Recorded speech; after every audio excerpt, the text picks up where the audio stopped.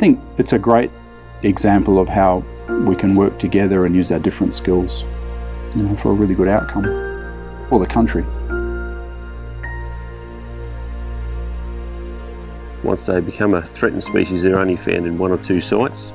If we move some across to Jukurrpa, and the chances of one event wiping out all the animals we've got left is a lot more remote.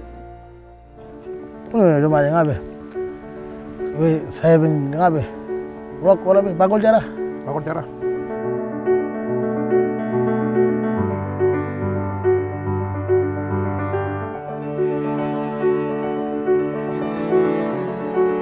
And it was many years now. We're bringing this rock wallaby back home.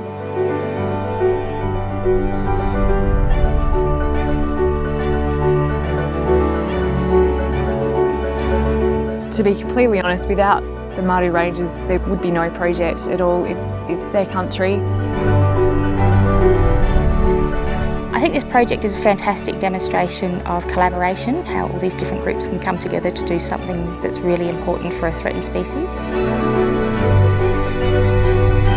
Bakul jara.